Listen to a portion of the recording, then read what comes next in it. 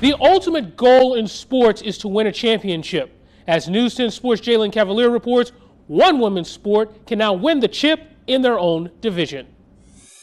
On January 25th at the LHSAA annual convention, high school principals voted 96-1 to approve girls wrestling as a varsity sport. A single girls division will be added to the LHSAA Wrestling Championships.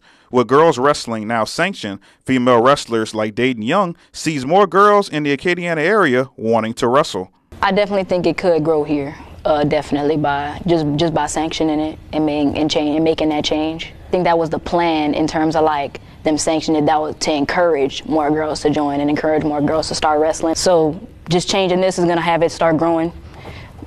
It's going to skyrocket just with making that decision in itself. After winning many championships wrestling boys, will there be a difference transitioning to now wrestling girls full-time? I definitely don't regret wrestling boys and starting wrestling how I did and wrestling mostly boys, because I feel like it made me the wrestler that I am. The way I practice and the way I strive to improve, it doesn't matter who I'm wrestling. If you step on the line, I'm gonna give 110% every time, you know.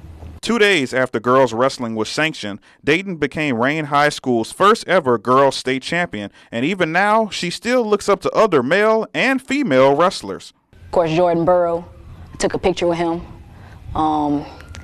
Definitely Jakara Winchester, she's a Olympic medalist. Trevor Carrier, Dayton's wrestling coach, says sanctioning girls wrestling is great for the sport of wrestling as a whole. I think it's a great step forward. Excited to see the numbers grow. Hopefully we get many girls here at Rayne High that want to try it out. It's a step following the rest of the country in the growth of the sport, and I'm just excited to see what happens in the next few years regarding it. Dayton also says wrestling is more than just boys and girls competing on the mat. Sports in general brings people together. Even though it's an individual sport, at the end of the day it is a team. And so it almost brings a sense of family in that way. Girls wrestling in Louisiana will officially become a varsity sport starting the 2024-25 season.